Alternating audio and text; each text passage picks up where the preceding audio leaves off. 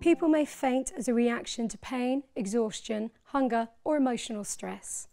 It may also happen after someone has been standing or sitting still for a long period of time, especially if they are hot. When someone faints, their pulse slows right down, but it usually picks up again quickly and goes back to normal. If someone has fainted but doesn't come round after a couple of minutes, then this could be more serious. There are 3 key signs of someone who has fainted. They have a brief period of unresponsiveness, causing them to fall to the ground. They may have a slow pulse. Their skin may be pale, cold and sweaty. If someone's feeling faint, advise them to lie down.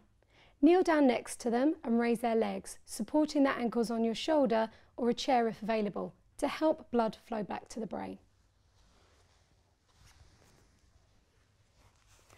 Watch their face for signs that they are recovering. Make sure that they have plenty of fresh air.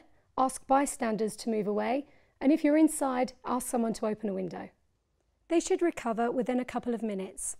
As they recover, reassure them and help them to sit up slowly when they are feeling better. If they don't become responsive again, quickly open their airway, check their breathing, and prepare to treat someone who is unresponsive.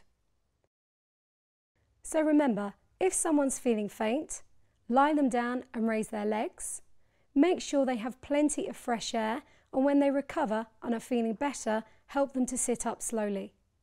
If they remain unresponsive, prepare to treat an unresponsive casualty.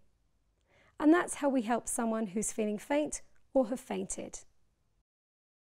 If this video has been helpful to you, help support St John Ambulance by going to sjaa.org.uk/donate.